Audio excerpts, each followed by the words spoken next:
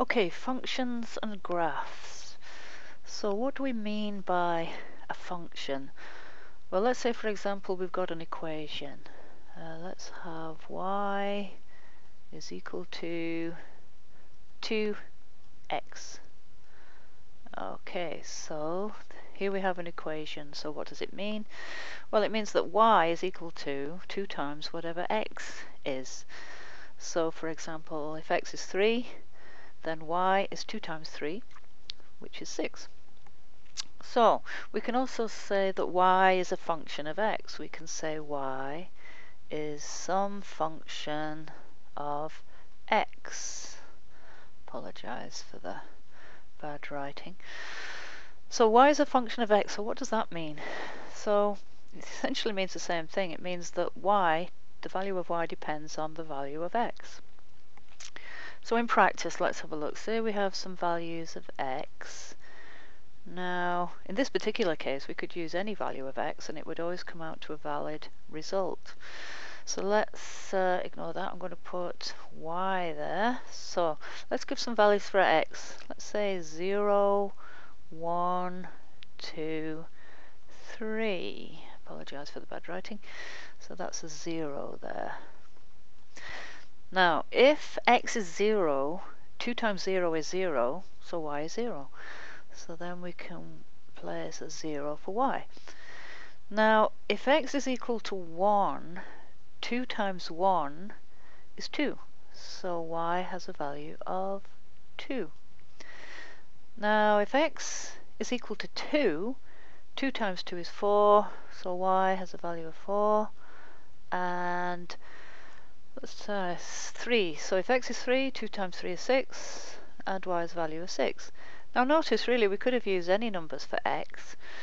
We could have used negative numbers, very small, big or very big numbers. It doesn't really matter because this particular equation or function, it will be valid for any real number of x. So we can say that the domain of x is the set of real numbers. And of course the domain of y is the same. It's the set of real, the range, which is y, is the same. It's the set of real numbers. So remember, the domain is the set of x values, and the range is the set of y values. And depending on the function, you'll have a set of x values and a set of y values.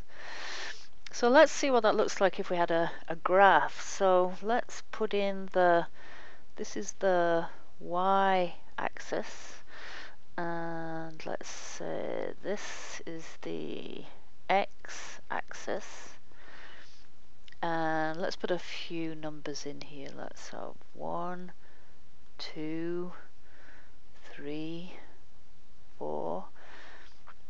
And here we've got the negatives, so that's negative 1, negative 2, negative 3, negative 4 for x. And the same things for y. You've got positive 1, positive 2, 3, 4, and negative 1 or minus 1, minus 2, minus 3, minus 4. So if we plot this out, if x is 0 and y is 0, then the plot, we put a little point on the origin, which is x is 0, y is 0. By the way, these things here are ordered pairs, 0, 0, 1, 2.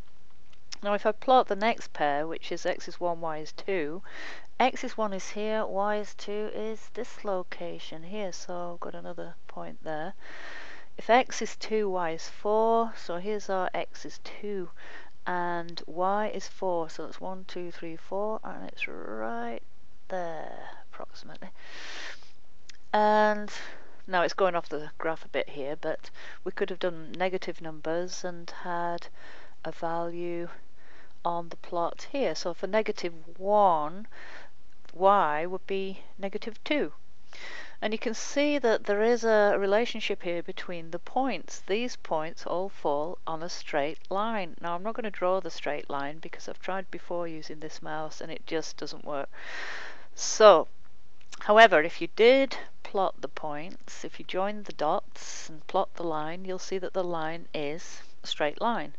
This means that this is a linear function or linear equation, and by linear it means that the x term is in the first degree, or x to the power of 1, which of course is just x. Later on we'll see power 2